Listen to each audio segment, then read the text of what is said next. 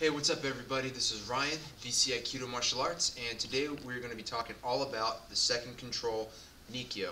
This is the last control of the 5 that we've gone over. Nikkyo is often one of the hardest controls to master outside of Yankyo, finding that nerve. Nikkyo is more of a control that is kind of spur of the moment. It's not one you would normally go looking for, kind of fall into it. You'll see what I mean here in a second.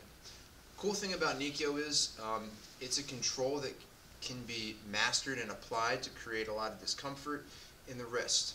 And the form or shape that you're looking for on your opponent is just like this, with the thumb down, the hand turned 180 degrees, and you can refer to this as a Z or a nest shape on the arm. Give you a better look there.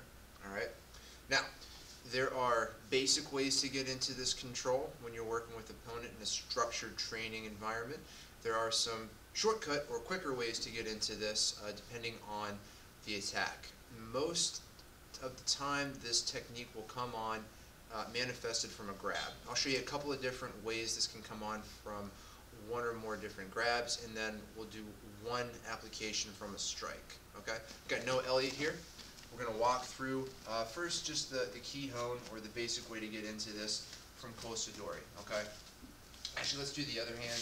Be easier for everybody to see. Perfect. All right? Don't forget, going into control from this cross hand position, we need to get off the line, take the balance using the center. Always good to practice, review, never using the upper body. All right, I'm going to bring Noah down. So, the main thing you want to remember once you get into this position, make sure you've got control of the elbow. Other hand's going to come around and grab the hands. Let me show you that one more time. This hand, you're going to trace the thumb along the bottom and bring it in so you can ask your partner, hey, can you see your palm? They should be able to look over and see it. This is Nikkyo. Bring it back up. Check it out. You should see that same structure that we had before, just like this. And when everything is held just so, when you put the wrist motion like you're putting your pinky towards your partner's face, this is where Nikkyo comes on. The discomfort happens. What happens when discomfort comes on? Your opponent, like you saw what Noah just did, wants to go to the ground. Why? It relieves pressure, right? So the more you put it on, you want to go to the ground because it doesn't feel good. Going to the ground relieves the pressure almost immediately. So this is very helpful when you want to get your opponent to the ground very quickly.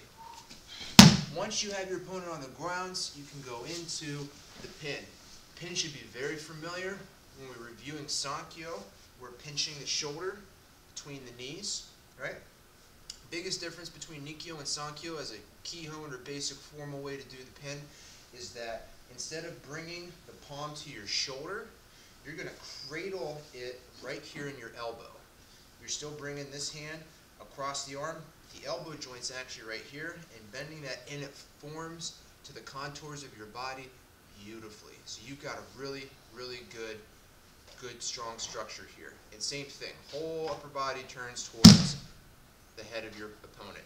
I've seen people do variations where they'll grab the hands here, grab their arm here, everything in. There's a lot of ways to do it, like tying a belt, more than one way, okay? That's the Nikkyo pin, formal key hone. Now, if someone were to grab you same way on your wrist, there's a shorter way to get into this, right?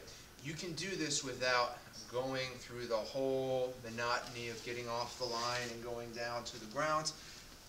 You're just focusing on the wrist. Now you're still getting off the line and you're still using your hips, but what you're doing is you're going to put the arm into that position a lot faster. Let me show you what I mean. This time I'm going to move to Noah's outside instead of his inside.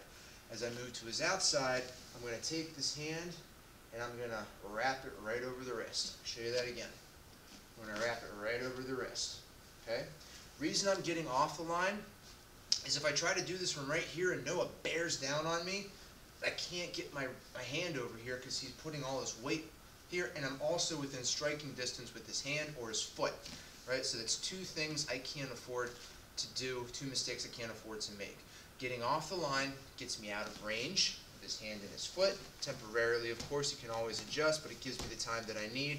And number two, Just like getting off the line here changes my angle so I can move Noah, getting off the line here changes my angle so I can get my hands over his wrist. And once I'm here, I can bring everything back and check it out. I'm in a position to do Nikkyo. All I'm going to do here is I'm going to sink these fingers down and in as I keep this hand attached to my wrist, right? So these fingers go down and in. Nikkyo happens, right? Don't forget to cover the hand. If you forget to cover the hand, your opponent will just let go. Okay? They made the mistake grabbing you in the first place. Don't give them the satisfaction of being able to let go. It's your hand. You control it. All right? One more thing I want to show you guys with Nikkyo is shoulder grab, right? So these are the most common grabs that you're going to see Nikkyo being applied. So from a shoulder grab, this is another shortcut way to get into Nikkyo. All right? I've seen it done multiple ways. This is the most effective way that I've seen it in a pretty advanced way. So if you want to practice it, take your time and do it slowly. Same rules apply. I need to get off the line. I need to manipulate two joints this time, elbow and wrist. So as I move off the line, collapse the elbow. As I'm collapsing the elbow, this hand's going to come up and reach over so I can make sure that that hand is inverted. All right, we'll go back to start. Have Noah grab my shirt. Good. So as I move in, elbow and hand. Need to do those two things simultaneously.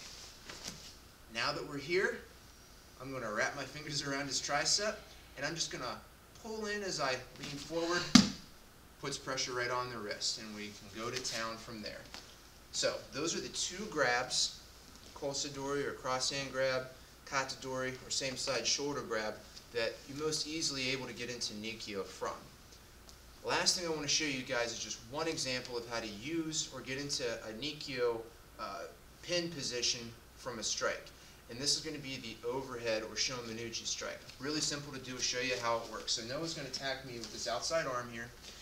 As that attack comes, I'm going to get off the line. I'm going to let the arm come through. I'm going to bring it all the way around, and I'm just going to pull everything into my center. Now I want you to think pin, right? Not so much the Nikkyo contortion of the arm, but the pin.